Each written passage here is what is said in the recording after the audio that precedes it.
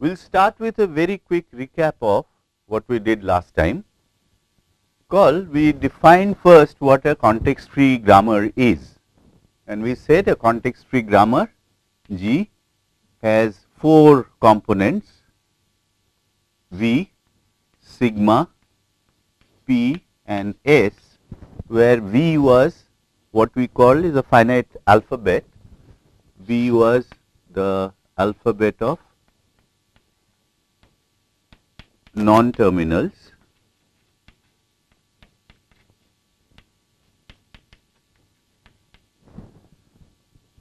Sigma was the alphabet of terminals.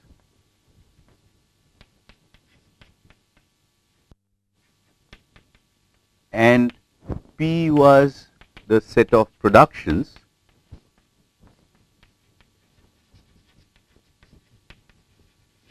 Where each production is of the form that there is a left hand side, an arrow and a right hand side, where this left hand side has only one symbol, and that symbol is an element of V. So, essentially you take a non-terminal and you read it as to be replaced with, or can be rewritten as alpha, where alpha is a string over V union sigma star. What it means is that right hand side can be a string over terminals and non-terminals. And a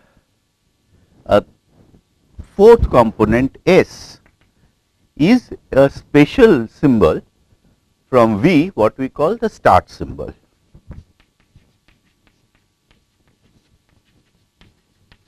Or start non-terminal if you wish, and which is an element of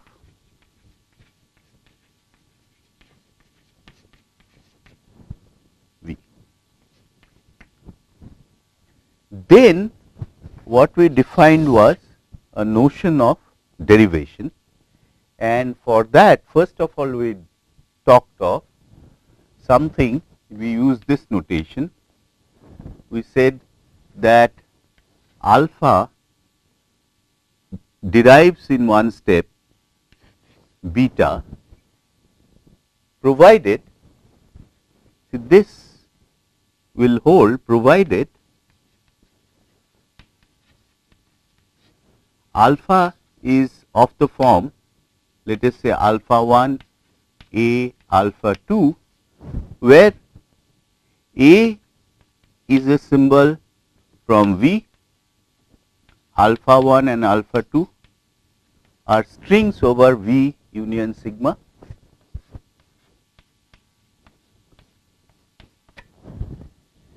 right, and beta then. So, basically this alpha is some string over V union sigma, terminals and non-terminals, where at least one non-terminal must be there. So, suppose call that A, and A goes to beta is in P. Suppose this is the case, this is one first, that alpha is of some of this form, that you can write it as alpha 1 A alpha 2, and A goes to beta is a production, then beta is of the form this alpha 1, I should have said beta 1, because this beta and this beta we should not get confused. So, alpha 1, then this A, where this A is replaced by beta 1 and alpha 2. Right. So, basically we are saying that these two strings alpha and beta can be related in this manner, that alpha in one step derives beta, provided alpha has this form where the non-terminal A is you are replacing with the right hand side of a production of that non-terminal, and then the string that you get is obviously the string beta. So notice that this is really a binary relation over this set of all strings over V union sigma. And then we said that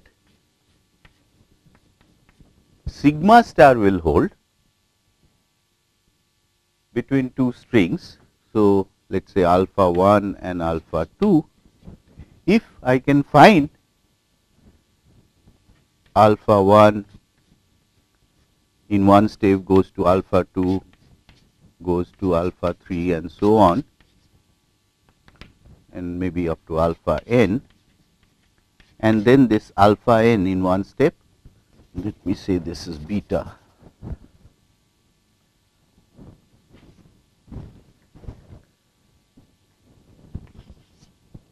Okay. And this relation again is over strings over V union sigma. So this is also a binary relation which relates two strings, and such a relation will hold between two strings provided the left hand string after a series of these one step derivations lead to the string which is in the right hand side.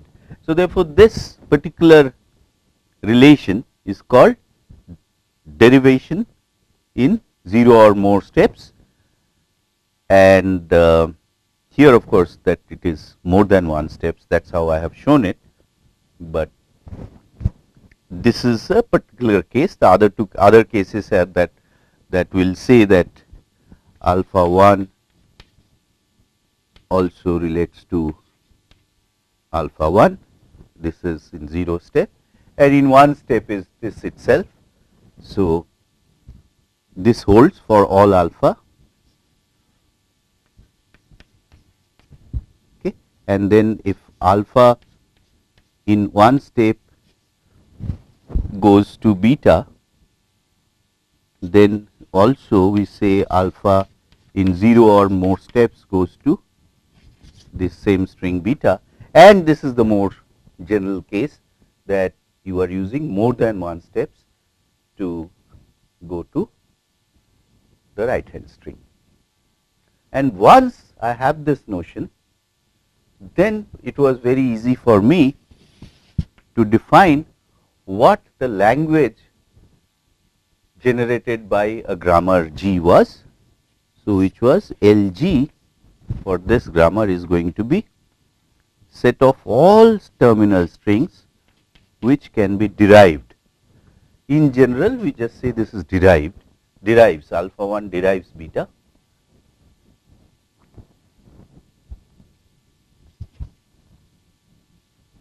S derives, I should have write it this way, that LG is the set of all strings X in sigma star such that S derives the string X. In other words, what we say, the language generated by the grammar G consists of all terminal strings. So you see X in sigma star, sigma is the set of terminals. So all terminal strings which can be derived from the start symbol S. So that is the notion of the language generated with a grammar. So you see, once I define a grammar, then that uniquely defines a language over, which is over sigma, and that is this language.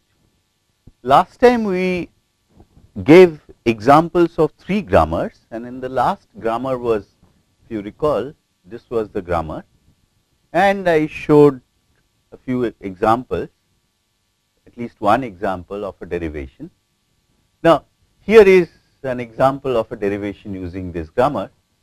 So you can see that from S I am using this rule, first rule to come here, and then this B is rewritten as with this particular production and so on, and finally I am getting this string. So, therefore, this string is in the language of this grammar.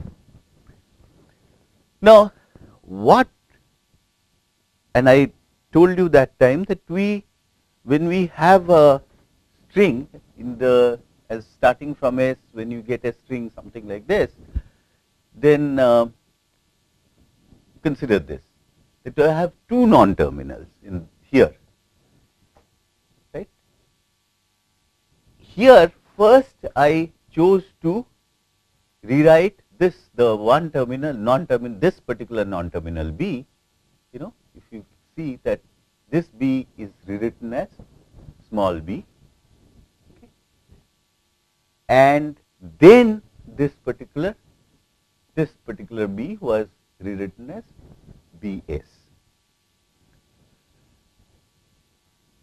I can derive the same string by always following one particular convention, that whenever I have a number of non-terminals in my string that I have derived so far, there I will always choose to rewrite the leftmost non-terminal. Such a derivation is called leftmost derivation. Okay. And this same string using the same productions, but if I now use this convention that whenever there are more than one non-terminals, that first I will always rewrite the non-terminal which is leftmost in the string that I have. So, in this case I have two non-terminals, I will rewrite this particular B and not this particular B. Okay. And it is not too difficult to see, if you think about it, that if I can derive a string at all, then that string will have a leftmost derivation. Now, why it is happening? The main reason for that is the reason why this grammar is called context free grammar. Why do we call it context free? We call this grammar context free because, you see, when I choose to rewrite a particular non-terminal, the production that I use need not consider at all the context in which that particular non-terminal is occurring. So, every non-terminal is rewritten independent of the context. Now, what is meant by context? For example, this particular B is occurring in this context, in that there is some A in front of it and something after it, or whatever you can see. This is the, in the left I have this, in the right I have this. So, that is the context in which this particular B is occurring in this string. Now, clearly the way we have considered our grammar, my production has rules of this kind, right? Non-terminal to be rewritten by something else, that is the right hand side of the production. It does not say anything, it does not constrain me in any manner how that non-terminal is occurring, right? And that is why such a grammar is called a context free grammar, and when this particular liberty is not there, then we get a grammar called context sensitive grammar. That is a separate topic altogether. And as I said, because of this nature of our productions, that left hand side is always a single non-terminal, and that is the main reason why I can claim that. So, let me write it, that if S derives X, then so any what I mean is this X, let me say it, x is in sigma star, then there is a leftmost derivation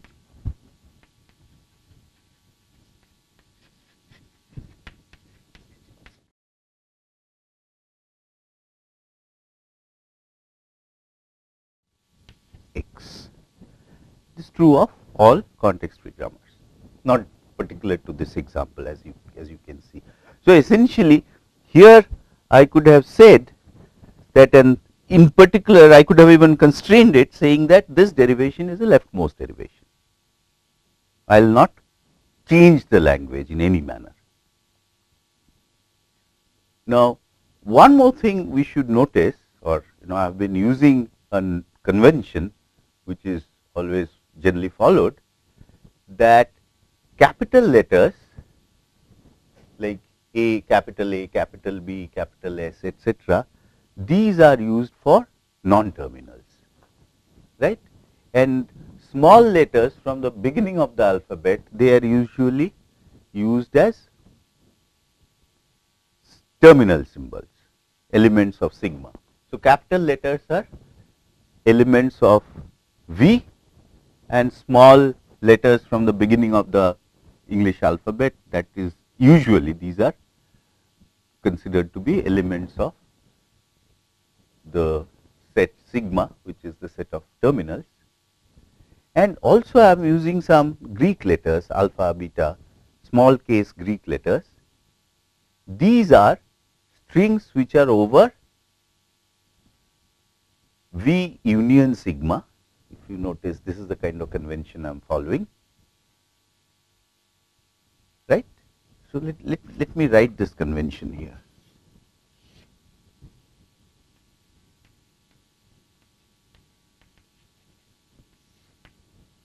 Capital letters denote non-terminals,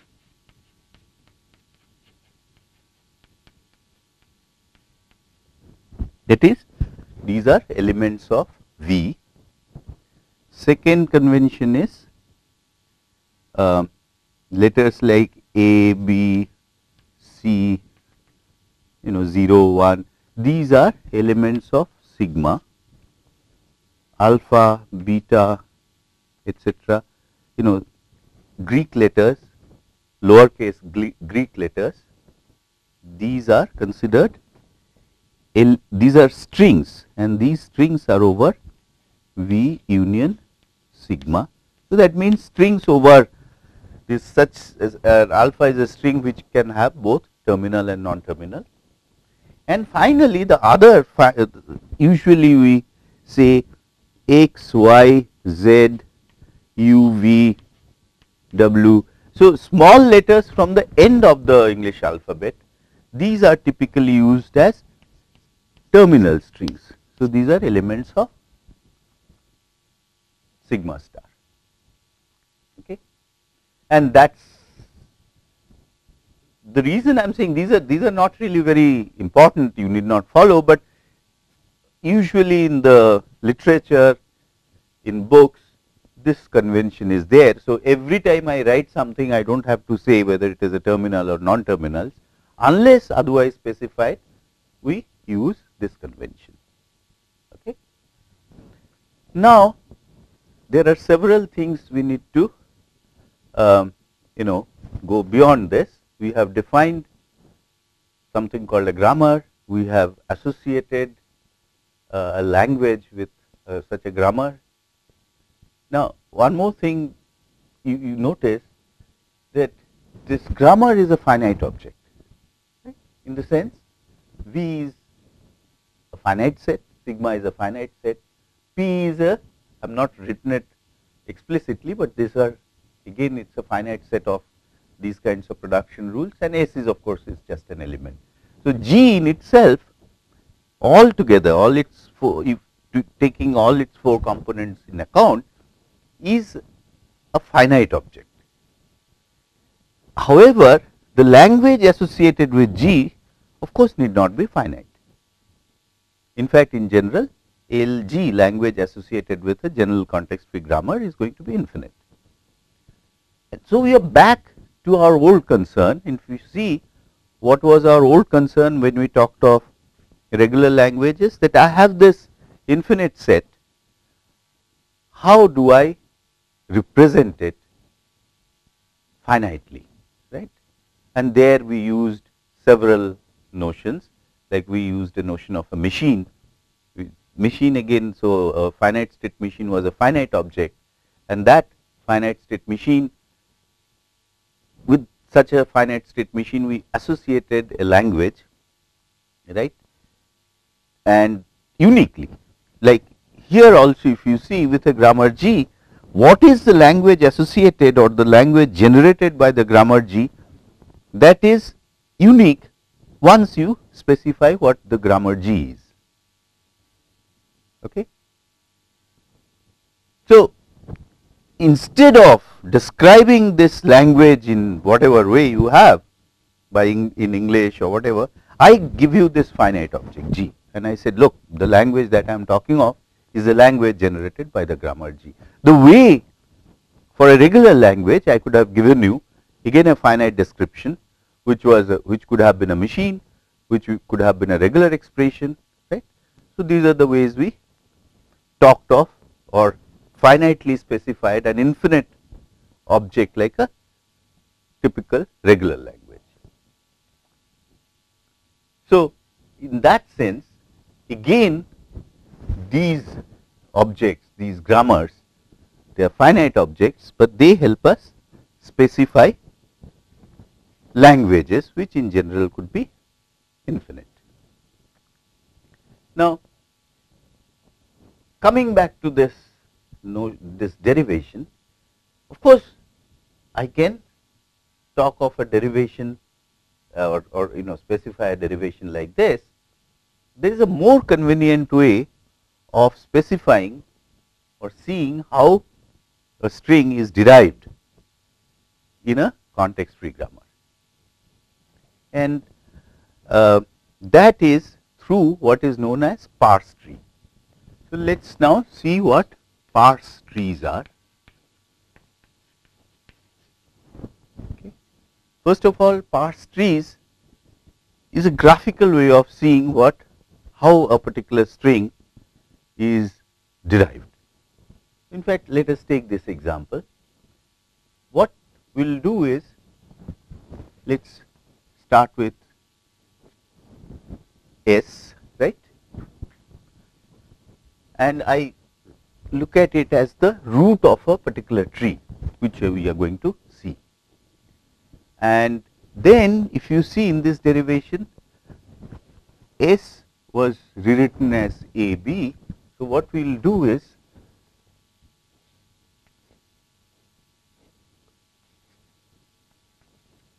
okay, let me complete this and then we will discuss. So, then this B was rewritten as ABB,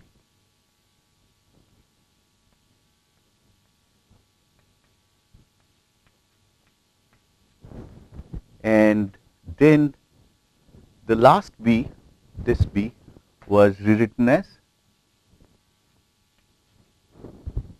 B, and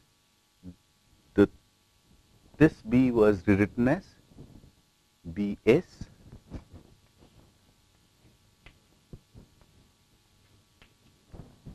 and this S was rewritten as AB,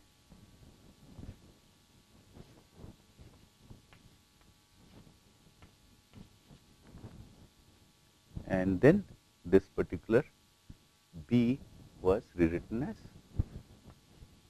B. So, this is a rooted tree, and notice this is, each node is labeled with a symbol. That symbol could either be a non-terminal or a terminal. However, once if a node is labeled with a terminal symbol, then it is a leaf node. This, right? In this tree, the leaf nodes are this, this, this, this, this, and this.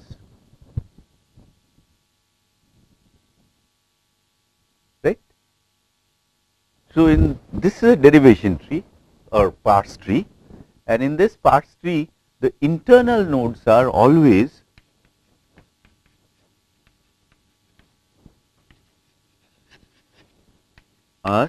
labeled with non-terminals.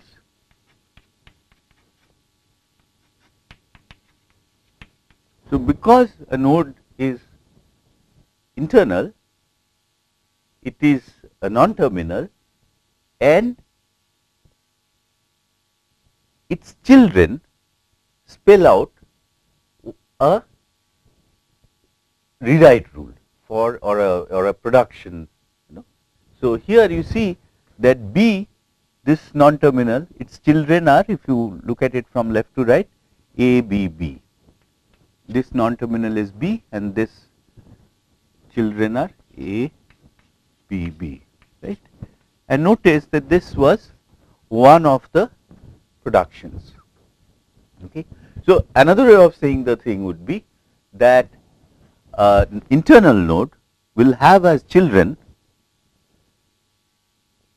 the symbols of the right hand side of a production whose left hand side is that symbol. Okay. See, that is what is happening. This is an internal node which is labeled with S. So, this internal node, it is labeled with S. Its children, as you read it from left to right, or the labels of its children, as you read these labels from left to right, they must spell out the right hand side of a production whose left hand side is S. So, here S goes to A B. Indeed, this is one of the productions that we have. All right. And what more, the frontier of the tree. What is the frontier of the tree? The way you see and the way we know is basically read all the leaf nodes from left to right. Right. So, how when you read the leaf nodes from left to right, they are going to be A, B, A, B, B, right. So, first of all, remember, in a parse tree, every leaf has to be labeled with a terminal, right, and an internal node has to be actually one of the non-terminals, because its children will depend on the right hand side of a production, starting with as left hand side whose label was that particular node, right. So, clearly, as I said, internal nodes are labeled with non-terminals, external or leaf nodes are terminals, right. The root is the start symbol S, and I explained to you, let me not write it, that what is the relation between an internal node and its children. Now, if you see, this is clearly a graphical description of a derivation. Now, what about the leftmost derivation? Okay, and you agreed that for this derivation, this was the corresponding leftmost derivation, corresponding in the sense that we use the same productions. However, whenever there was a choice of expanding one of the two or more non-terminals, we always chose to rewrite the leftmost non-terminal. But we would have rewritten here the same way as that particular non-terminal was rewritten in the derivation. Okay. So, in that sense, it is a corresponding leftmost derivation, and as I said that it's not too difficult to see that if a string can be derived at all, if a terminal string can be derived at all, there it can be derived through a leftmost derivation. Point I am trying to make is if you say that if you try to draw the parse tree corresponding to the leftmost derivation, you will get the same thing, because S goes to A B, that is fine. From this B was rewritten as A B B, that is what you did here, and so on. You see, and then when you read out after all the non-terminals have been rewritten, you will be left with the terminal string, and if you read that the frontier of the tree will be all terminals, and if you read that frontier, that is the terminal string generated. So in a way you can say, like, there can be many derivations corresponding to which there is a leftmost derivation for a number of derivations, and leftmost derivation and a parse tree, they are again kind of one to one, right. If you give me a leftmost derivation, I can give you a parse tree, and if you give me a parse tree, I can of course just go through this parse tree and tell you what the leftmost derivation was.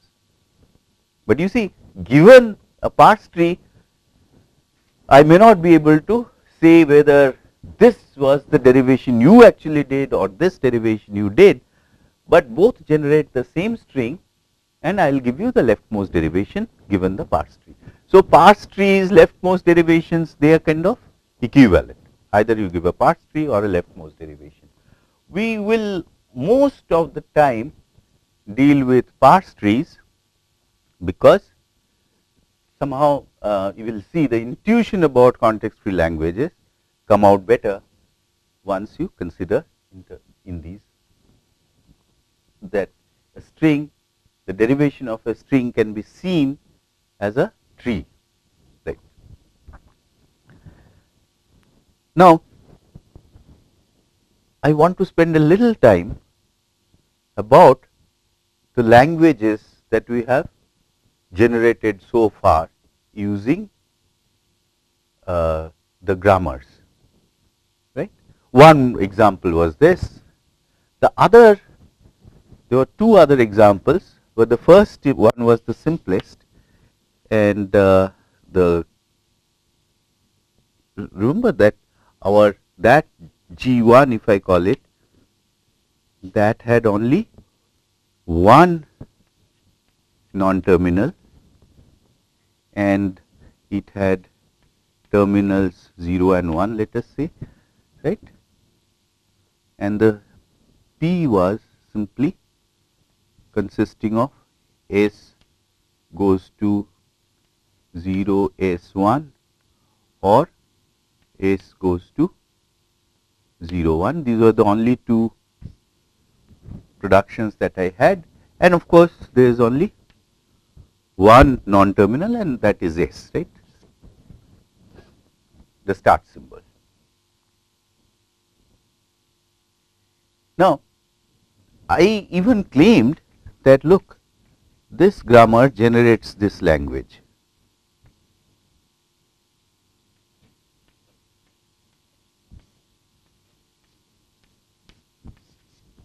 Okay. So all strings consisting of zeros and ones, zeros followed by ones, where the number of zeros is equal to number of ones. Right. Can we prove this? How will I prove this?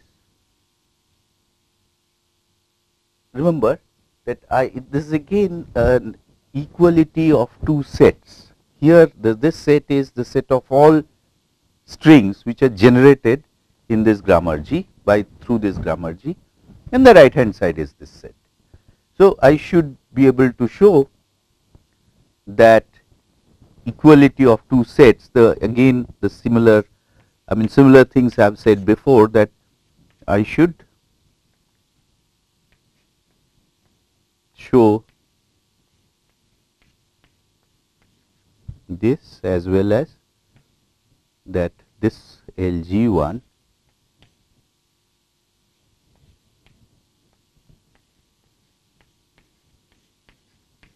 Usually that's how set equalities are proved.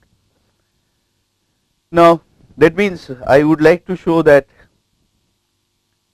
so let's just show that every string of this form 0n 1n can be generated through the grammar G1. How do I show that? So which of this I am proving? I want to prove that every string of this type can be generated by the grammar G1. So essentially I am trying to prove this one. Okay. So you see, this such a proof will be through induction. That will be the most straightforward way of doing it. So what is the base case? Base case is when n is equal to 1, then the simple one step derivation, that s just rewrite as 0 1. So s derives 0 1, which is a rule which I use and I get. So this is the base case. What is the induction? That suppose I assume that strings of this kind 0 n 1 and all strings up to some n can be generated of this form, then I should be able to show that 0 n plus 1 and 1 n plus 1 also can be generated, right. So what I can prove a little stronger thing, that from S I can derive 0 n s 1 n always for every n, okay, right. So again we can do it through induction. This particular part we can do it through induction, and it's fairly clear. Now suppose I go to the induction step, that I can derive this, and then I would like to prove, assuming this, to prove that, see, S can also derive, okay, but that's easy, isn't it? So once you assume this one, then in another step this S you can rewrite as 0 S 1, then of course this 1 n, which is nothing but 0 n plus 1 S 1 n plus 1, right. And then this particular S finally you can rewrite as 0 1, and this way you can see that, you know, this particular proof essentially shows that all strings of this kind 0 n 1 n, where n is greater than equal to 1, can be derived by our grammar. And this part is basically saying that this grammar does not derive anything other than strings of the form 0 n 1 n. But that's again the same thing, you see, isn't it? That in one step it just derives 0 1. Now assume you have carried out many steps and then derived this, and one more further step it will derive only 0 n plus 1, 1 n plus 1, or 0 n plus 1 s 1 n plus 1, right. So therefore if you, it's easy to see that this grammar will generate only strings of this kind. So put together that this grammar generates this language. Let us take this example, which is a little more interesting. See, this is the grammar G, where the set V, the non-terminals, there we had only one non-terminal, but here we have three, S, A, B, and terminals are A and B, and S of course is the start symbol, and these are the productions. Now what is the language generated by this grammar? Let me write it. What does it generate? Basically, this is all strings over A, B star, right? And length of x is greater than equal to 2, such that x has equal number of A's and B's. See, for example, this was the string that we generated in this one particular string that we generated, A, B, B. Okay. So, this particular string has 3 A's and 3 B's.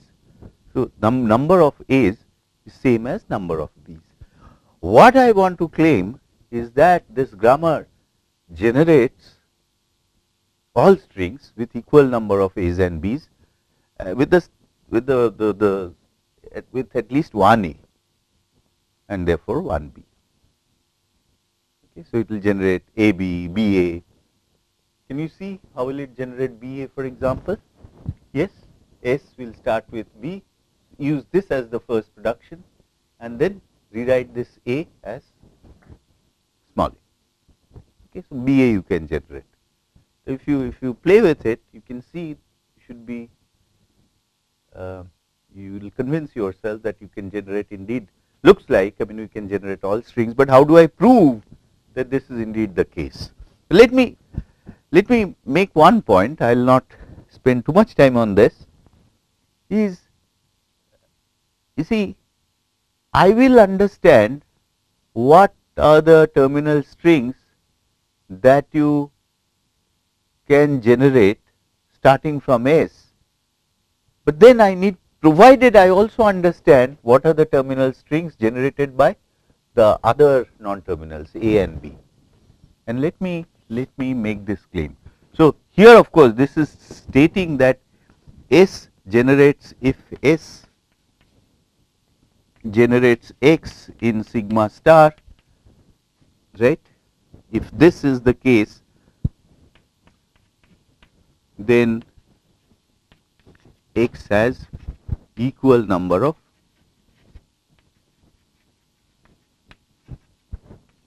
A's and B's. So, consider starting from A and deriving strings. So,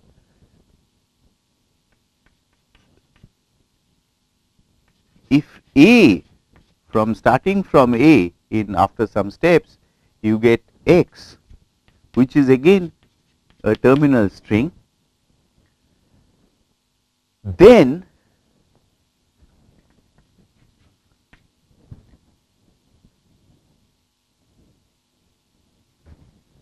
this X has one more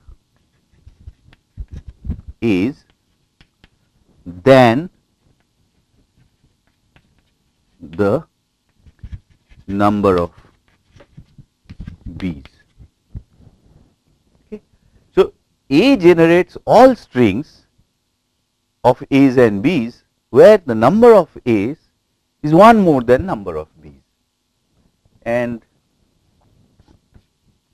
similarly, the B case is, capital B case, that if B generates a string which is a terminal string, then that string has one more B than the number of it has.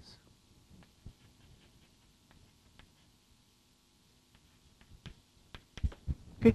So, for example, from A you should be able to derive A, B, A. This has two more A's. So, you need one more A, one more B. So, this string has 3 A's and 2 B's. So, the difference one more A than the number of B's. So, I am claiming that A should be able to derive it. Okay. Can we see that? You see, if you believe this is true, then this is easy to show, because from A I use this production, where is this? A I use this production AS, and now what I have is equal number of A's and B's, and using this fact, if I believe that, I should be able to claim that this S can be rewritten as AB. Okay. So, therefore, this string can be generated through it. Now, the point is, to prove any one of these, I require to use, it should not be too difficult to see this, that I require the use of the other two possibly. Okay. And how do I prove such things? So, basically through simultaneous induction. All these three statements I prove using induction, but simultaneously. So, what are the base cases? Base cases is, for this, the base case will be AB, right? Does from S can you generate AB? That is simple, right? That you can just see that from S I go to this, and then this I write that, or and of course S generates BA. This is the two base case strings for this, right? And now consider, so the basic idea is something like this of this proof through simultaneous induction. Okay. Now consider a string which has n A's and n B's, where n is larger than 1. Okay. If that string, so consider x, and x is in A, B star, and x has n plus 1 A's and n plus 1 B's. I am just trying to sketch a proof very quickly. Through induction hypothesis, I can say that S can generate strings of this kind, y, where y has any y which has equal number of n A's and n B's. That is my and n B's, right? Now, you see, supposing x, I would like to show that then S can also generate this x, which has n plus 1 A's and n plus 1 B's. So, that string x is either of the form AY1, or that means either it starts with A or it starts with B. If it starts with A, then what is this y1? y1 is a string with one more B. See, x has equal number of, it has n plus 1 A's and n plus 1 B's, right? You take out the one A, so then it will have, this string y1 will have n plus 1 B's and n A's.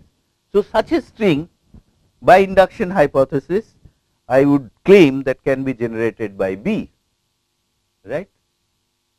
So, what I am going to do, that I will start with S, right, and say S deriving A, B, and now through B using the induction hypothesis, I say I can generate the string y1, because it has one more B's than the number of A's. Okay. Now, similarly, you will see, for example, let us take the more interesting case. Now, how do I prove these? Again, I will of course require the help of the other two. Let me show that. So, for example, I want to show that if a string, for how the induction will go through for a string which has one more A than the number of B's it has. Okay. So, let us say X has n plus 1 A's and n B's. Such a string X can start with small a or also can start with small b. So this X supposing starts with A, then it is of the form A y1. So y1 then has equal number of A's and B's, therefore it can be generated by S, right. So you see the point is that A, I will use this one production to say AS, and now I use the induction hypothesis to say that S generates Y1. So therefore A generates, A will derive X. Okay. But X could have started with B as well. So let us take that case, that is more interesting.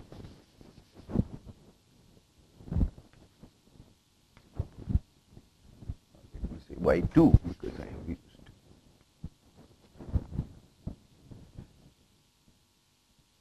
So X has n plus 1 A's and n B's, and now X is starting with B, right. What can you say about Y2? Y2 is a string which has, you see you have taken, see X had n plus 1 A's and n B's, and you are taking one of the A's out. So now Y2 will have n plus 1 A's and n minus 1 B's. Okay. So this Y2 is a string which has 2 more A's than the number of B's it has, right.